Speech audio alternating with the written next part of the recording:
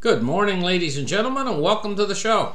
Glad to have you guys here on this Monday, May the 29th, 2023.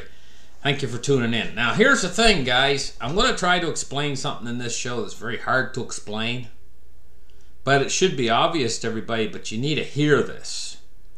And the first thing I want to talk about, though, before I really get into it, I'm going to be a bit of a rant and a rave, because as many as billions of people could die because of what I'm going to talk about.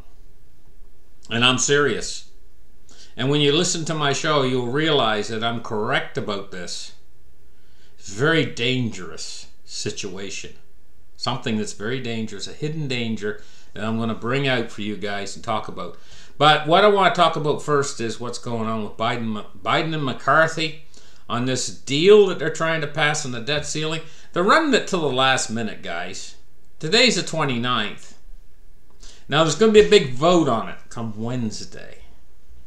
And they're going to decide. Now, there's holdouts in both political parties. They don't care for the deal. And there's holdouts. So this is going to run right up to the line. They're going to vote on it in the last day of the month. Wednesday they're going to vote on it, and if it doesn't pass, well, Janet Yellen gives them a couple extra days is all before they go over the hard limit. I think it's around the 4th or something. I can't, or somewhere around there, but it's just a couple days. So they're running this thing right to the limit. And so if it doesn't pass, if the holdouts win and kill this deal, well, it looks like we're going to have a debt default if that happens. So if this deal passes, well, then they've passed a two-year thing that's going to raise the debt ceiling or whatever. So we got that to talk about. Now, another news, too, is China right now is rebuffing all contacts with U.S. military. What's happening is the Pentagon is attempting to reach out to China and China's military, because the area over there around the South China Sea and around Taiwan is hotter than a pistol. It's hot. I mean, what I mean by hot is dangerous. If you, through the freedom of information, not the freedom of information, but freedom of navigation, I should say, freedom of navigation of the seas, America likes to take ships through those areas. And if they don't have lines of communication with the Chinese military, this means that things are very dicey, extremely dicey.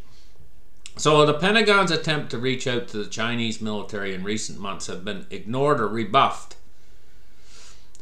It says he sought to stress that the Pentagon believes that the importance of open lines of communication with the PRC, People's Republic of China, and we have sought to build these open lines of communication. Unfortunately, we've had a lot of difficulty when we have proposed phone calls, meetings, or dialogues.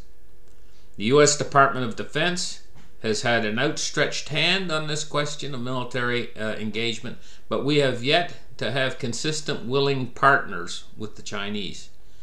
Things are cold. This is like a Cold War right now going on.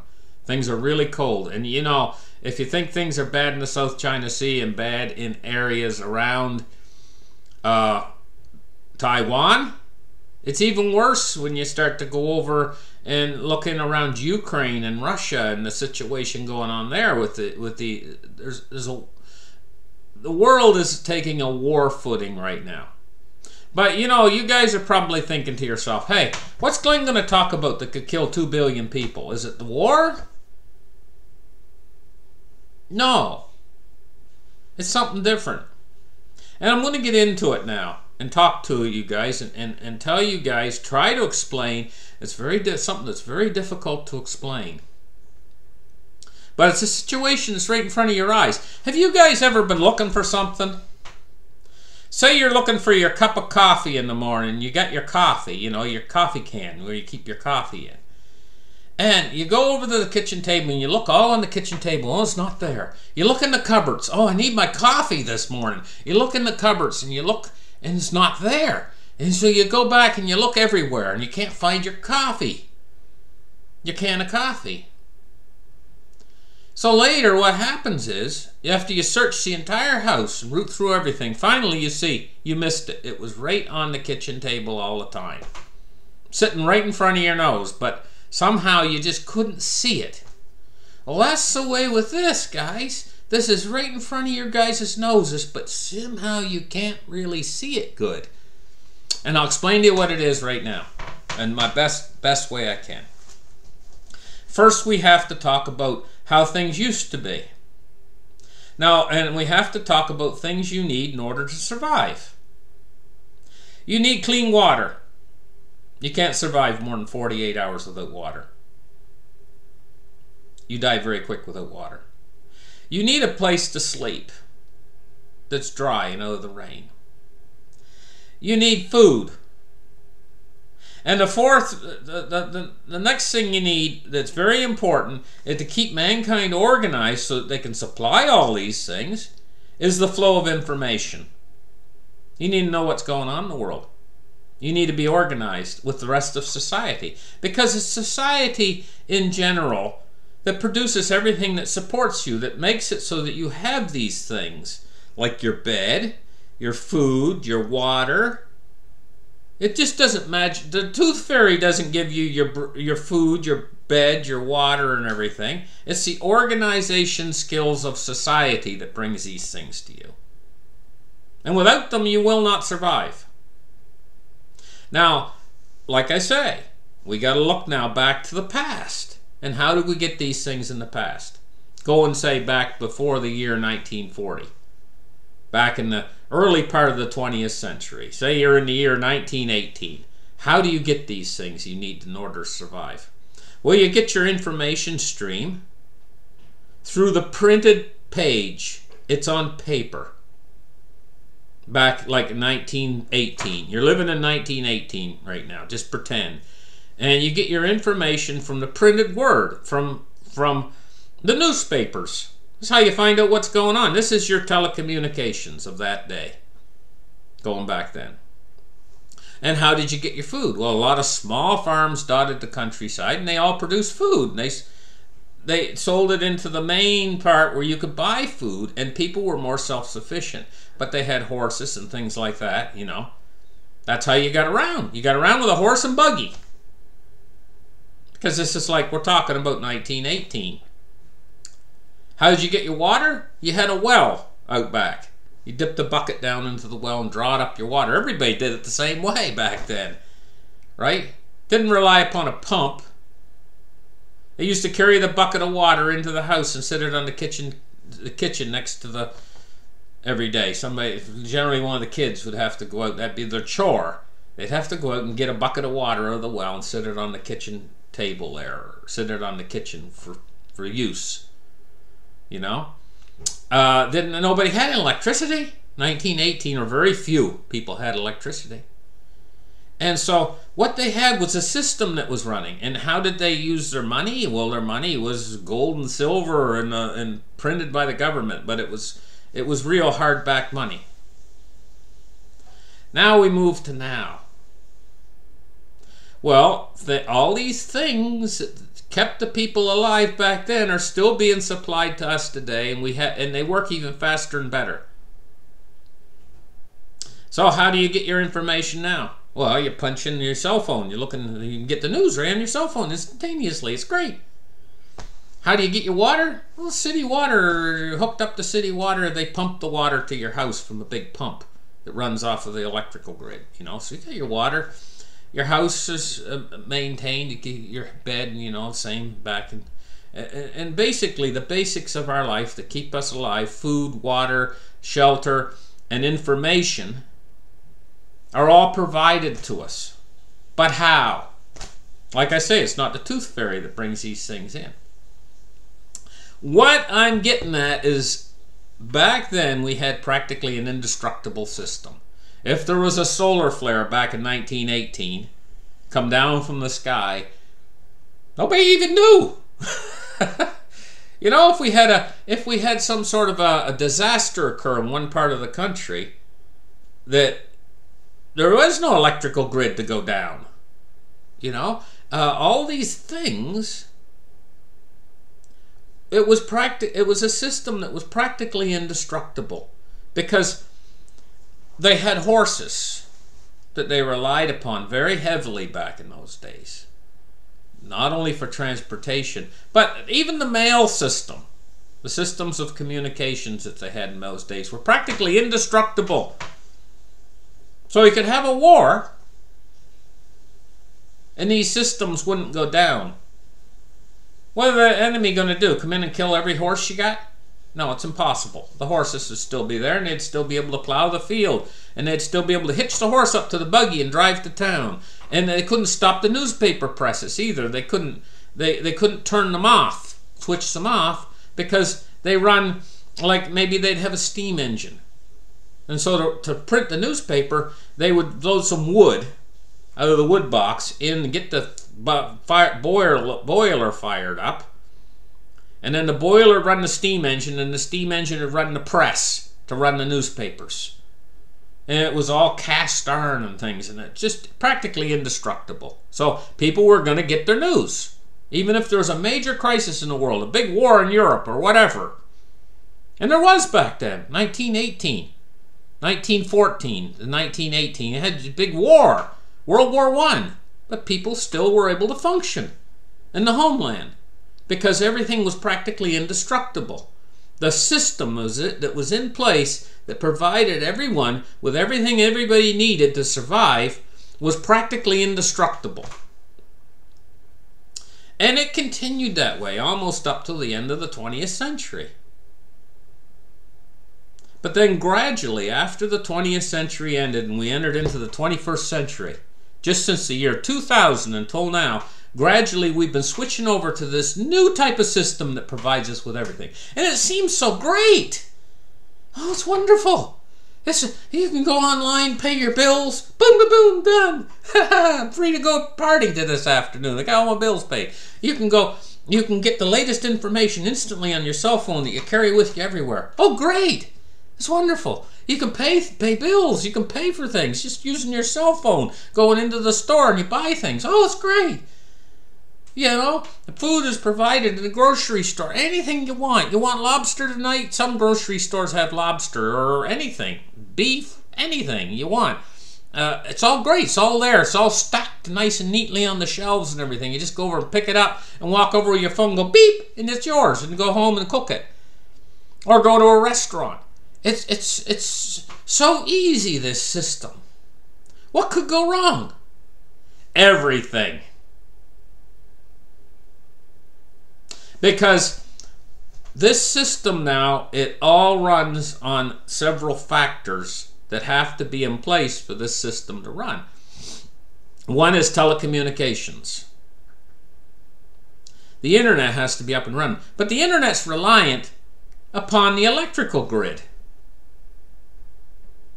I mean, I had a hurricane happen up in Nova Scotia there, you know, and it was like just before it hit Nova Scotia, it was like Category 4. It downgraded a little bit when it hit us, but still, it was one heck of a blow. Roofs were blowing off right in my neighborhood, blowing right off, blowing into the woods. Roofs, just a bunch of torn sticks and stuff. It blew my window out in my house. Rain come pouring in on my bed. And just the rain was just going sideways. I mean, it was just blowing right across the room, hitting the wall on the other side. I mean, it was wind like you never seen before. I hunkered down in my van out in the yard, and I thought I was going to roll my van over. It was so strong. But what happened is I learned a lesson from all that about telecommunications. When a real disaster hits like that, your cell phone don't work. Not only is the power grid down, so you can't turn your computer on, but you think, hey, I could get information on my cell phone network. You know, I should be able to open up my cell phone and get the internet. No, it was all down. You couldn't even make a call. Emergency call. You couldn't make an emergency call on your cell phone. The network completely went down. They're supposed to have batteries in there that's going to run the cell phone towers for at least a few hours. No, none of that worked. gone for days. You're on your own. And I was on my own there for days. With trees down in my yard. My bed all soaked in water. Luckily for me, I'm a prepper, so I had bottled water and I had food and I had things put away. I had to go into my prepping supplies during those number of days while the power grid was down. And there was no telephone communications or anything. You're on your own. So, point in all this is, if you guys think it's the cell phones, this is a vulnerability. The cell phone networks, you're not even going to be able to charge your cell phone, and all these other people. Maybe you will be able to, because you're probably a prepper if you're watching this.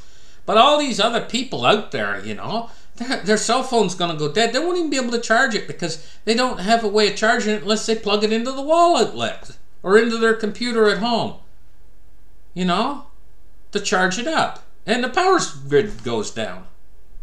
That's the first thing that's going to go down. The power grid, and then telecommunications follow. Right? Now, how do you get your food? How do you get your water? You know, everybody goes to the grocery store. Well, if you got a widespread area with everything down, nothing works, nothing functions, this is the vulnerability that could kill billions. Because this is now linked to warfare. If I'm telling you guys about these vulnerabilities in our system, don't you think that our enemies don't know about this? And don't you think that our military doesn't know about this as a way of attacking other countries? And other countries are thinking the same thing. We've made ourselves so vulnerable now with our telecommunications networks, our food distribution networks, just-in-time delivery and everything else. We've made ourselves so vulnerable, not only in this country, but in every country on earth. We've all went in whole hog for this new computerized systems. And internet, telecommunications, power grid networks. We've made ourselves so vulnerable that all of the countries are thinking the same thing. They're not thinking anymore. I mean, yeah, they got them. They got these thermonuclear weapons. They got strategic nuclear weapons. But they're thinking to themselves, hey, do we really need to use those? If the population of country X has made themselves so vulnerable, excuse me for a second, guys.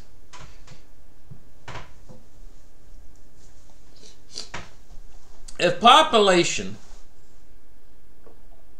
population has made themselves so vulnerable and the other countries looking at them and saying, hey, you know what, things are cooling off, things are heading toward war. Maybe we don't want to drop strategic nuclear weapons on them. We don't need to.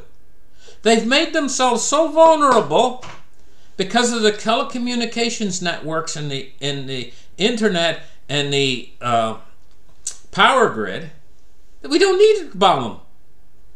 All we need to do is attack their infrastructure. That's all we need to do. And what's the best way to do that? Oh, what do we got? How can we attack their infrastructure? Well, infiltration into their country, you know, is one method. Another method is not only infiltration, but also cutting their systems before they enter the country. Did you know that over here, we get an awful lot of our internet comes through undersea cables that stretch all the way over to there? How are you going to guard and protect 4,000-mile long cable that's under the ocean? And if the cable's cut, the internet goes down. What are you going to do? What are you going to do with these satellites up there? You can bet that they know how to knock them down too. But not only that, then there's something called an EMP bomb. They can by blowing a nuclear weapon up high in the atmosphere, they can knock out wide areas. They can knock out the power grid permanently. But even if it doesn't happen from war, you're so reliant upon these systems that a natural disaster could take them out. A typhoon could blow the cables out of commission under the ocean. An EMP from the sun, a solar flare could ping all of our electrics go down or halfway around the world. Now, what would be the result of all this? Because in the 1800s they had something called a Carrington event. And the Carrington event, was an electromagnetic thing from the sun that blew out their... And we wouldn't have known about it except the telegraph operators. They were in there doing their tick, tick, tick, tick, tick, tick, tick in Morse code. That's how they used to do it, send communications back in that time. It blew out all their machines. Big giant spark come flying through their machines. The guy at the telegraph operator was like, "Powie! It just blew out my thing. Burned all the wires up." They didn't know what it was. We know what it was today. We call it the Carrington event. And we got another one of them, we'd be dead in the water. We'd be back in the Stone Age. But now, okay, how would all this look to you? So you're going along your regular everyday life, happy, not a care in the world. Oh, I got to get to work today, honey. Is my coffee made? Oh, yeah, this regular everyday life, in and out, day after day after day, like you always do, to get bills paid and stuff, going through the regular motions. And then all of a sudden you wake up some morning and the power's out. Well, you think it's a local outage. Oh, yeah, they'll have the power on later today. You go and well, I'll go down to this little store down the street to get my coffee this morning. I can't brew it at home because the power's out. So you drive down the little store and you notice the power's out there too. And their coffee machine's not working. You drive back home, and you think the power is going to come back on later in the day. You think the internet's going to come back. You notice your cell phone ain't working, stuff. Well, what happens is it doesn't come back on. And nobody in your neighborhood knows why everything's out. And you don't know why everything's out. Excuse me for a sec, guys.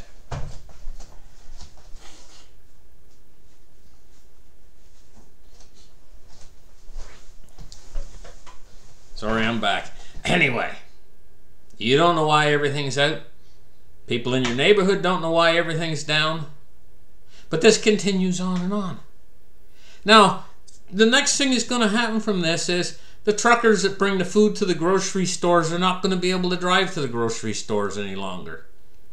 And so that would be the next thing that's going to go down.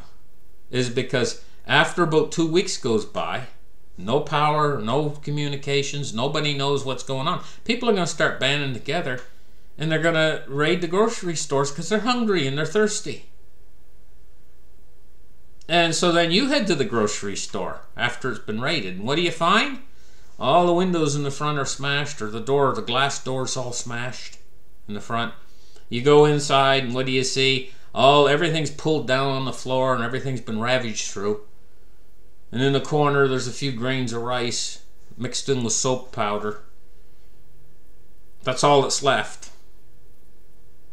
And if you're smart, maybe you'll scoop up those grains of rice mixed with soap powder and try to separate them when you get home. This is the kind of world we're going to be dealing with because we've done it to ourselves. We had an indestructible system back in the 1800s. Practically indestructible to provide these things for us, like food, water, and everything we need in order to survive. Now we've got a system that's reliant upon everything else. And if everything else breaks, they've done the same thing with our automobiles. You get an automobile from the 1950s, it had points and condenser, and it had a carburetor and all these things, and you could work on it yourself and fix it yourself with practically a screwdriver and a rubber band. You could practically fix your car. Nowadays, got all these computers and everything else on your car, and they have to, and even your accelerator. Do you remember the older cars? They had an accelerator cable that went down to your gas pedal. And there was a wire inside there, so when you push the gas pedal down, it pulled a wire up through into the engine and pulled the throttle back. Now what do they got? There's a pedal down there, and there's nothing. There's a sensor, and the sensor has to send a signal to the computer, and then the computer has to send a signal to the throttle body to open the throttle body up. And there's nothing in between but air. It's all done with electronics. There's not even a cable there anymore. You can't work on it. You can't fix it. If your computer goes bad and your computer's not sending a signal, I know about stuff like that. And I find it unbelievable. But the way they've done our system out here is the same way. In other words, it's all electronic. The signal that keeps these trucks running to the grocery stores is the internet. The internet's everything. They route these trucks from the internet. In the old days, they used to have these guys that used to route the trucks. You know, they used to have a piece of paper, and they used to, okay, this truck's going to Missouri, you know, he's got a load, he's taken to this store, and blah, blah, blah, blah, blah, you know, and it was all done, and they had a network set up where everything functioned. Same way with the banking system. You used to have a little bank book, go in, the teller would sign it, and put a little thing and stamp how much money you had in there and stuff, all done on paper. Now it's all electronic. Everything's electronic. What if the electricity fails? What if the electronics fail? Have you ever thought that the possibility that they could fail? And what if some other country decides to make them fail? What if the sun decides to make them fail? Then where are we? Do we have any redundant systems in place to protect us as backups and all of this? Because we went into all of this just willy-nilly saying, oh, this is great, we love it, with cell phones, we can talk to people around the world, blah, blah, blah. Yeah, that's great. Oh, we can play games on them too. Ooh, look at this. Oh, look, I can pay my bills with this. Everything, we've went into it all hog without thinking it through. We've done it like in 20 years. We've just said, okay, let's scrap everything we used to have. All those old cast iron machines, let's just melt them down, take them to the scrap yard. You know, those of the machines we had from the generation gone by. And now we're going to put in this new machine. And this new machine connects to the internet. And it's got a computer on it. And the computer can sense how much, maybe it's a mill where they mill grain. They mill wheat. Right? And they put in a new system, a new grain augers, new grain stuff, all runs off the computer. But they tear all the old cast iron stuff out. So that was from the 1800s. Just get rid of all that stuff. Dump it. Same way with the cash registers at the stores, you know. Used to be they had a cash register, had a handle on it. You pulled the handle, it goes ka-ching, you know, and the drawer opens up, you know. And you got your cash and money in there in the drawer, and you could do a sale. Then they come along later and said, okay, we're going to get rid of all those. Dump them into the dump. Scrap them, right? The new cash registers we got to plug it into the wall. It's got an electric motor that runs it. Makes it, instead of pulling the handle, you got an electric motor. Oh, that's great. Oh, wonderful. But later they say, oh, we got to scrap them. Now we got the new registers. You got to hook them up to the internet and plug them in. Well, if the internet's down, well, we can't make a sale. We can't make a sale unless it comes out of our online inventory. They connect all the stores together, and that way they can go into the computer and they can check and see what they got in inventory in some other store or whatever, you know. And as soon as you pay for something that comes out of their inventory automatically on the internet, oh, that works great. Makes it much easier to do inventory for the stores and stuff like that. But what happens when the internet's down? They can't make sales. If the power grid's down, the internet, and for crying out loud, they don't even put windows in these stores anymore. It's all block. If the power grid's down, the store's dark. You can't even, besides buy anything, you can't do nothing. But it can still be raided by the people who say the power grid's down for a month or 2 weeks. And the people, they smash the windows of the store and they go in. They don't care if it's dark or not. They got flashlights. So you come along later and you say, well, I'm in desperate need. I'm in desperate need. I'm starving to death. I got no food. I got no water. I got no... You go to the store. It's been done. It's empty. This is a vulnerability that we got. Now, what would it take to get us back if all this collapses? If the power grid goes down and it all goes dark? Because they've not only that, they've hooked it into the money supply. So everything runs on money. If the money goes bad even, the whole thing will go dark. Not just the solar flare or coming from the sun, not just the other things, but the money too. It could cause this, what I'm talking about. If you get an enormous bankruptcy spreads through the land and everybody goes bankrupt, how do you get them all solvent again? And they're all connected to the banks. And if the banks all go down, we're on the precipice and the edge. But at the same time, it just seems like everything is so good. It seems like everything runs so good and stable and everything else. How could any of this ever happen? How could it? So I'm pointing out the vulnerabilities to you guys, but an awful lot of you guys, you've got something called normalcy bias. Because things have went along normal. You think things are just going to continue to be normal.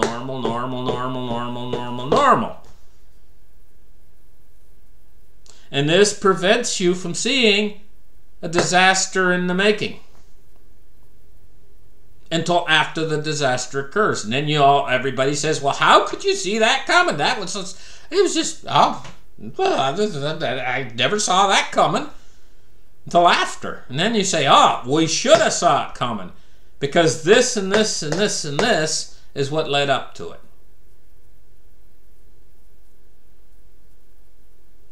But I'm pointing out to this and this and this and this ahead of time of what leading up to it.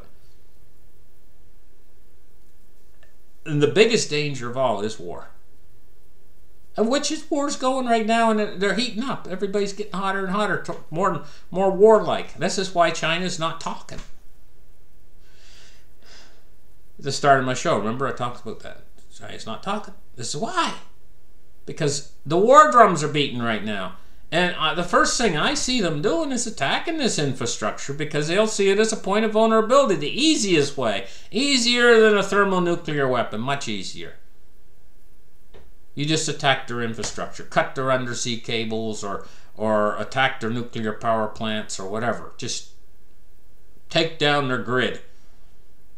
An EMP, well-positioned, one well-positioned EMP. But you can bet if they did that to us, we'd do it back to them. Because that's what war is all about, tit for tat. And that's just one way this whole thing could go down. So you're living in a very dangerous world. What do you do about it? You prepare. And it used to be preppers were laughed at. Now there's getting to be more and more of them because people are starting to see the things I'm talking about. They see the handwriting on the wall. They can see that this has all been stupidity. It's never been tested before. We're moving into something new for mankind. This new electronic system. Never been tested before. We went into it all hog. We've bought right in. Hook, line, and sinker to it. And it's all so vulnerable. But we never think about it because we're so into what we're doing. And then we got AI coming along too, to top it all off. We just don't know. That's an unknown. I tend to think it's that AI is not going to be the potentially evil thing that's going to destroy us all. I don't think so. But some people tend to think that way. Anyway, guys, this is a hard world to navigate through. We're all in this together. We're all in the same ship. Sink or swim. You know? And so the best thing you can do now is you got your time to prepare. You gotta be, not just go in and buy a whole bunch of beans and stuff and water and stuff today and then forget about it. You gotta be a slow prepper that's constantly adding to your supplies and stuff and working. It's something you gotta work at slowly over a period of time, and you get better at it as you work at it. But the basics, you guys probably already know the basics. Are you doing it? The basics? getting the basics started. Thank you guys for listening to this show. Like and subscribe, and we'll catch you guys in the next episode. Bye-bye.